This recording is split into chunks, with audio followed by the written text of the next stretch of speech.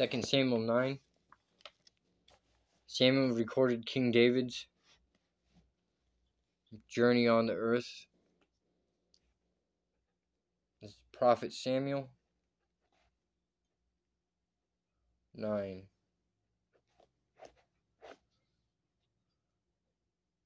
Prophet 2 Samuel, sorry.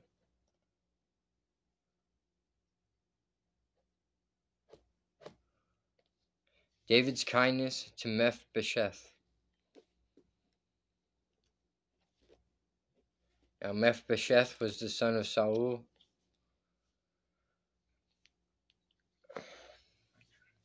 After Saul died and his 3 children died with him in the battle, Mephibosheth was hidden. But let's continue. David's kindness to Mephibosheth.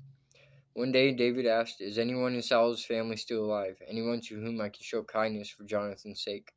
He summoned a man named Ziba, who had been on one of Saul's servants. "Are you Ziba?"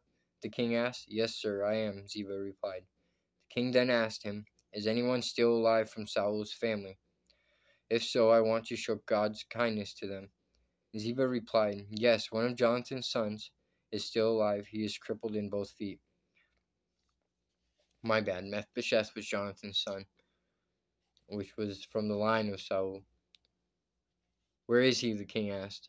"In Lo-debar," Ziba told him, "at the home of Machir, son of Ammiel." So David sent for him and brought him from Machir's home. His name was Mephibosheth. He was Jonathan's son and Saul's grandson. When he came to David, he bowed low to the ground in deep respect. David said, "Greetings, Mephibosheth."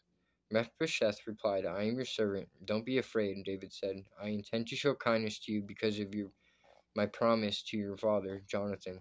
I will give you all the property that once belonged to your grandfather Saul, and you will eat here with me at the king's table."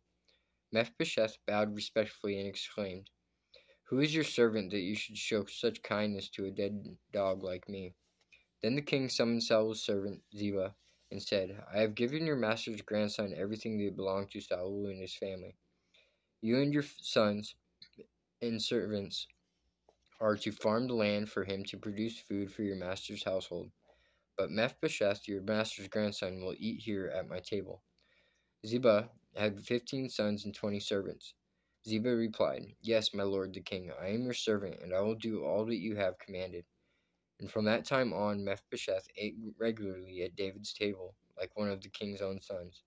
Mephibosheth had a young son named